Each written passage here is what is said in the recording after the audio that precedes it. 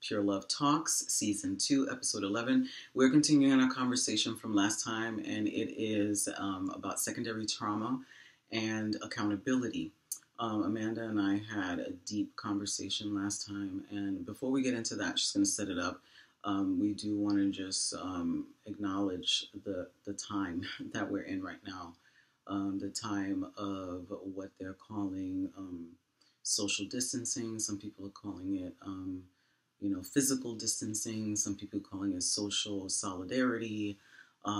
We are in our homes or places. Some of us are not in our homes. Some of us are in shelters and prisons and lots of different places. Some of us feel safe. Some of us are not. We are in places trying to be as safe as possible while this pandemic is happening. And so we just wanted to acknowledge that this is a really rough time for so many people. Yes. I know that this is a very high anxiety time for me right now. We have been in our home for about 2.5 weeks now. And I know as the Heal Project, we will be putting out some webinars, some videos, to be talking about some stuff around sexual liberation, around some stuff around how to just kind of help each other out through this time. So we just wanted to acknowledge that before we get into our topic today about secondary trauma and accountability, and especially too about as we're in the house for 3.5 weeks and probably longer, the conversations that we're going to continue to have and go deeper with, especially in the close proximity. We have the opportunity, many opportunities to continue talking. So can you set it up just in case if some folks didn't see, what we're talking about, just a little summary and then get into today. So we did our last episode about secondary trauma and accountability.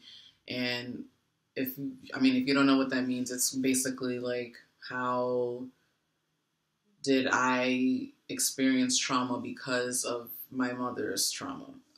From child sexual abuse, yeah. So we talked about certain situations and everything. So I wanted to continue because you said talked about certain situations, right? There were examples of situations where I felt this trauma was coming out and the fear was coming out. So I walked away and thought about more and realized that there were, other situations that I may say to you don't seem that big, or it's not, it's not a big deal, or I brush it off, but you're saying that, no, you should, bring it up and let's talk about it. So, especially now being an adult, and then even years ago getting older, I understood why you did certain things, but I know you said you still that doesn't make it right. Yeah. Right, it doesn't. Now you can understand now. Retrospect is great because it's a good teacher and you can see things. But in that moment, when you were feeling it, I know that you were feeling so probably upset and confused and probably very angry with me about why I was, you were probably confused as to why I was thinking that you were manipulating me. Because one of the big things that came out of our conversation was this thing around manipulation, which is a huge thing for me. And that my trauma was so intense that my own child crying made me feel that her emotions, her crying was, her manipulating me. And so that carries out throughout for me. And so when she expressed that to me, that really hit me so hard. And she's like, as an adult, saying, oh, I understand now. I get it. And I'm like, thank you for getting it. And at the same time, I absolutely know that this has shaped a lot of the ways that you communicate and possibly how you express yourself with potential romantic partners and stuff. Like, I know that this has affected you. So it's not as simple as, oh, I get it now. I understand. Like, this has shaped you. Just like my trauma has shaped me, I know that this has shaped you in some way, shape, or form. And so it's not that simple. You know? Yes, I understand. So there was, I mean, you know, like, I get, like, now in retrospect, I can kind of laugh about it, but so there was that time when I was, like, maybe 9 or so, and me and Khadijah were caught, like, my cousin and I were caught watching porn. Oh, yes, I remember this. I remember so clearly this. I was sleeping over my grandparents' house, and that's when you had the old-fashioned black cable box with the red letters, and it said enter if you went to, like, the pay-per-view channels and stuff. So my cousin and I came up with this plan to wait until everybody went to sleep, because we had stumbled upon these channels. So we waited till everybody went to sleep so we could watch and be, like, you know, just being curious, just watching it.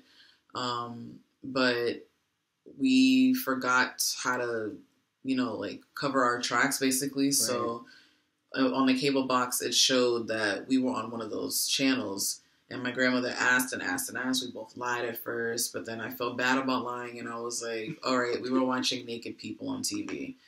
And she was like, thank you for telling me. And then I remember my cousin got in so much trouble. And then I just remember being like, oh, man, like, what's going to happen now? This is pretty awkward. And then you coming to the door, like, just sobbing, so, like, distraught. And I was like, Jesus. I was like, what did I do? I was like, I was just like, what does this mean? Why, well, at that time, why is she so mad at me? Like, the way you looked, it was like, I broke your heart. I killed your dog in front of you. Yes. And, like, it was, like, the worst thing I ever did. And I was just like, oh, my God. And then I remember I was, like, on punishment for the longest time.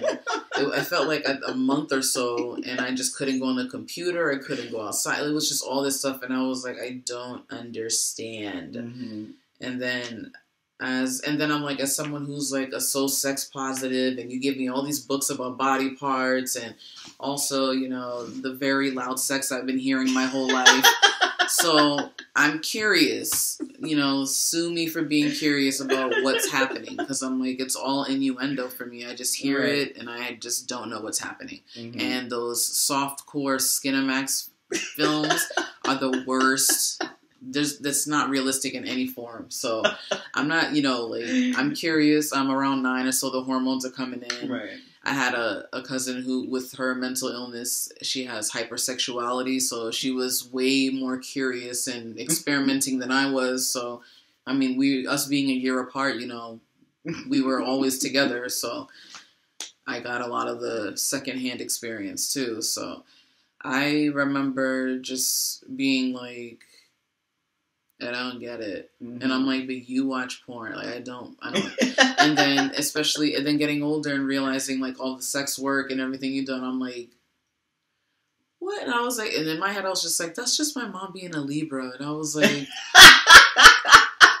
you're just being so sensitive. Everything is such a big deal. I was like, oh my God. And I was like, they're probably going to try to analyze it and figure out what happened, what made me want it. And I'm just like, so I did not understand it. But now, as an adult, you know, I understand why, especially considering who it was with. And, you know, so I get it now. But at the time, I was just like, what the Yeah. And it made me feel like, you know how, like, you basically taught me from a child that, you know, like, parents are people too. Mm-hmm. We make mistakes. We do this, we do that. So I was just like, what, how could, like, I was just so, let me try to collect my thoughts, because I had, like, so many thoughts. I was like, I don't understand, like, how this is, like, so devastating. And I'm like, what does this mean for me? Like, I don't understand. I was really confused. You know, it's funny, because I clearly remember that, and I'll never forget it. It's like yesterday that happened, because I was going to say that happened to me. because I remember. I remember it happened to me because it was when mommy told me that happened, that y'all saw porn, my entire world collapsed. Like, I know. Because it was, to me, it was, well, it was like, it was a trigger. Backstory, the cousin that I'm referring to is my mom's abuser's child. So that's why, you know, there's added so stuff. There was a trigger there because the pornography was involved, and that's a part of my sexual abuse, right? So that immediately was just like you were tarnished, like you were exposed to something, and it was like you were ruined. Like it was like your beautiful childlike mind was completely destroyed. Like it was, to me, it was like you were abused. Your brain was like I was so distraught. I couldn't stop crying. I know. I couldn't stop crying. I was just like, it wouldn't, I couldn't take that out of your brain. And it was just like, oh my God, I could not be consoled. And that's why I was just like, I couldn't even talk about it at that time. I couldn't talk about it because it was such a trigger for me that it was, the only thing that I could do was talk to you about like that was adult stuff, that the computer was off limits, and that, you know, you couldn't go outside because you went beyond something, that it was age restriction. That's all I could come up with, because I couldn't go beyond, now, you know, the language I had later on, you know, a couple of years later, to talk more in depth to you. But then it was just like, that's it, it's over. It's like the little girl that I was trying to raise, you know, with these, in a different way, you just got. That was filthy. No, you weren't filthy. I'm dirty. You were just put, all these horrible things were put into your mind, you know, like you were just soiled, and I was just like, oh my God. I was just curious because I'm like, it didn't. I mean, I know that because, of course, everyone is curious, and it's a wonderful and beautiful thing, of course. And it didn't sway me either way. I feel like I was still a kid. Right. I was still, you know, like, I mean, I still watch cartoons in color, and it's totally natural. I mean, it is absolutely natural. And if I could turn back the hands of time, I would have absolutely dealt with that differently.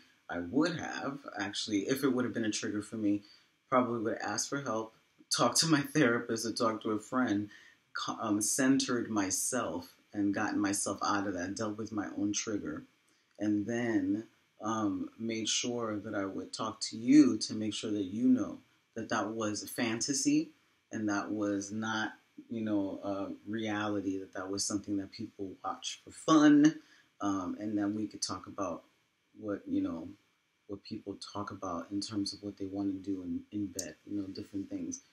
We could have had started a different conversation or something and talked about privacy and things like that, you know. It's so funny because, like, the way that your mind works and the way my mind works is so different. Like, for you, like, we would have talked about this and about this and about that. And I'm like, for me, I was just like, oh, okay. What would you have rather? I don't, like, I would have just been like, why were you watching that? Like, I know, like, say, for example, if, like, I caught Joaquin watching porn, I'd be like, can you do that later? Like, but, you know, also, if you want to talk about stuff, we can talk about stuff, because I know you probably have questions. I would kind of leave it more open, because you're, you know, as a kid, you're embarrassed. You're like, oh my God, I got caught. What do they think of me now? Like, oh, absolutely. I agree. But I also wanted to just reiterate that it was completely consensual for us to watch this. We were both sitting on separate couches. There was nothing happening. It was like if we were watching any other show. We were just curious because we saw a glimpse of it and we were like, ooh, what's that? But we know, like, oh, we can't watch it with their older sister because she would tell. And we can't watch with the younger one because he was like 6. We're not going to do that. So I was like, no. But yeah, we were on separate couches, just watched it real quick, maybe like a half an hour or so. And then we were just like, it's more like to be like, remember when we saw that thing? Mm-hmm. But it never, like, in my head, I didn't have trouble with the distinction of it not being real. Because for me personally, I'm like, if I see it on TV, well, as a kid, I was like, if it's on TV, it's not real. So I always had that in my head, and I'm like, oh, I know this is fake. Like, this doesn't happen in real life. Like, right. I was always just like cynical of it and like, this is ridiculous. But it was just watching the acts happening that was like, oh, so that's what happens. So it was a pure curiosity thing. But you see, like, it was over a decade after I watched that porn that I even started becoming a sexual being. So I was just like, all right, that's cool. Now I know, you know. And I know that it was so minor for me. Right. I know that now. In that moment, you couldn't tell me anything different. Because it was all about the trauma. It was all about that. It was not even about this is totally normal. This is, curiosity is okay. They're just kids. This is not anything big. I made it bigger than what it was. I made it huge, because I was terrified. And I thought it was like a gateway or something, It's like you saw these things and now it's a gateway. I mean, I still get grossed out by naked bodies. So, it didn't take me too bad. But it was just like, for me, it would have just been like, all right, well, you saw it, Because I know, especially now, like, when we watch certain shows with Joaquin and they might have a sex scene or they're kissing or something and I see him, like, tuning in, I'm just like, eventually, he's going to ask about it or, so I'm just going to be prepared for that. But I don't know, I'm not, like, nervous or anything about it, but I'm just curious about how these situations are going to come up as he gets older. Like, what is going to be his first exposure to this? I wonder how he's going to react to this and how our conversation will go. Because, I forgot what movie it was. He was trying to explain to his daughter what homosexuality was. Like, oh, sometimes when, that whole thing. And she was like, I know what it is. It's this, it's that, and that. And he was just like, oh, so, children's capacity to understand things is, we minimize it a lot. Yeah. So it can really be simplified. Because in my head, it was simple. And in your head, it was like all these equations and stuff. So I'm like, oh, it was so much bigger in my head. It was so much bigger. I had to break it down. It had to be like I had to think about everything. I had to think about everything because it was focused on my shit. That's why it wasn't even your little mind. Like, I see naked bodies. I was like, relationships, this, everything. Yeah, because I'm like, the only naked body I've ever seen is yours. So I'm like, oh, that's what other people's bodies look like? It was pure, just like, like in a museum or something. Yeah. But I mean, it was like shitty for all of us after that. Because like, my cousin got in so much goddamn trouble. Jeez Louise. So, and then just like the dirty looks and the guilt and the like. It's funny because it actually reminds me of the time, and it doesn't have to do with like pornography or stuff like that, but actually it does. Well, there's another time, but this reminds me of when my mom caught me and a cousin messing around like cousins do, and it was consensual. 2 cousins. I can't even remember how old we were, but maybe even 5 or 6 or something. I don't even know. We were playing house or something like that. That's how it always probably starts. naked somewhere under the bed or something. I think my father saw us and screamed for my mother to come get us. And, oh no! And my mom just spanked the crap out of me. I mean, And again, it's something I will never ever forget. And it showed me very clearly, like that. And that was about curiosity too. Mm-hmm. The curiosity, we were just like, and it wasn't like anything. It wasn't like really anything. It was just like, we wanted to be naked, like for real. It was nothing more than just being naked. It felt really nice. He saw us naked, called my mom, and her mom grabbed us, beat the crap out of us, and it was just like, oh, this could never happen again. But what's wrong with that? Why can't we do that? And that stuck with me. I got the secondary trauma from that too, because growing up around mommy, it was always like, leave the door open. What are y'all doing? What's this? And like, even to the point where if I was in the bed with one of my cousins, like the covers would be flipped off to see if we're doing something underneath. And I'm like, what? Like, so, and again, as a kid, I didn't understand that. I was like, why is this happening? Like, what? No conversation, though. There's nothing. It's just no like, context. Stop it. Don't do context. No context. Yeah.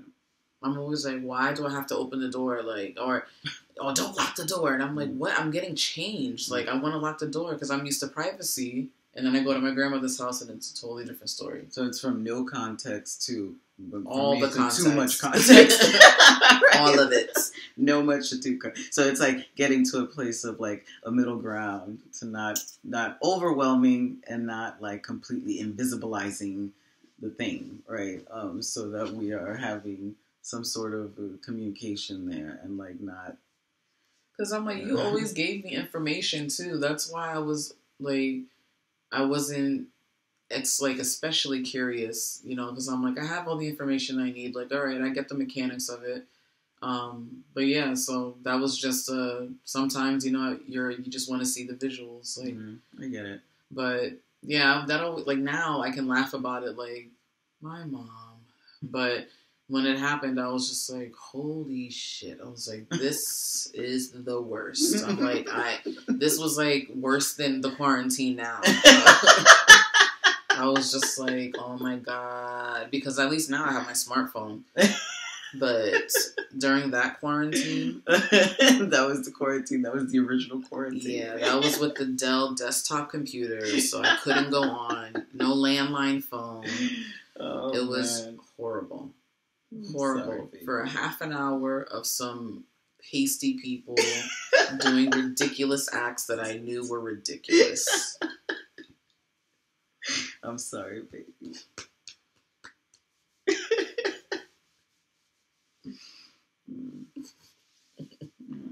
That's the PTSD and CSA, the gift that keeps on giving. There it is. Merry Christmas. It's a little CSA joke, only for CSA survivors. Yes, inside only. Inside joke. But it's good to look back on it now, though, because then that's something that you can learn from, and also I can learn from too. To since I was the kid and now I'm the parent. Yeah. So I can always flip it and think about if I was in a situation, how would I react? Well, as what I assume, because you never know when you're actually in it. Yeah. You can always prepare and plan, but it happens. It happens. Yeah. Well, thank you for sharing that, because it's funny the things that stick in our minds, because that sticks in my mind very clearly too, because it's the day that your innocence was lost. For me, it's the day that your innocence was lost. I'm telling you, I cried so much that day. Oh my God. I just remember when you came to the door, I was just like, it's like, here we go with the crying. I was so upset. I was like, this is never going to end. This is never going to end. I was like, I kind of wish that I got my cousin's punishment. You just wanted to get beat? Yeah. Like, just beat me. At least when the beating's done, it's done. See, and I would never. I was just, we're going to talk it out. We're going to talk it out and write an essay about it. Yes. And I'm like, Mom, no. But we're trying to find middle ground. Yeah. Accountability.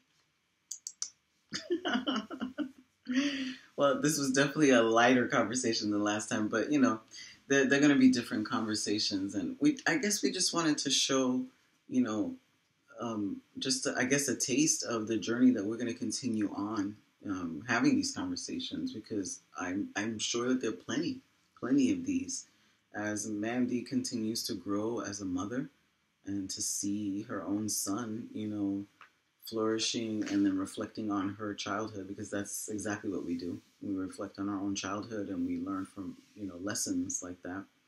And I see my own grandson grow, and I am still healing on my journey. And I want to continue to be a good parent. I don't care how old my daughter is. I am a parent, and I'm going to continue to be a parent to her. And so I am very blessed. I feel very blessed that I get to do this with her, and that we get to talk about this and have, you know, difficult conversations and laugh about the shit sometimes. Because in those moments it's not funny. They're hard. It's really hard, and to laugh about it now, it feels good. Yeah, it feels good. And also, I feel like with us sharing these stories, it'll open up, you know, your thinking to being like, oh, have I done certain things, or that maybe it seems small, but it had a big impact. So maybe it'll make you tread lightly, I guess, with how you do things and react to things, because you never know, like, how that one thing will just stick in someone's brain and create waves after. So, you know, I guess to think more. Because I know for you were just like, and then I was like, so, you know, it could prevent a situation. It could help a situation. So, that's why storytelling is important. It is, and just keeping the lines of communication open. And that's why I just keep on saying I don't care how little it is, because when we talk about it, it's just things just pop up, and there's always a connection to something. That's just always a connection, and it's just good reflection. You know, thank you, baby. Thank you. Thank y'all for witnessing. You know, we really appreciate it, and thank you for continuing to support us. So we will see you next time. All right. Thank you. All right. Bye.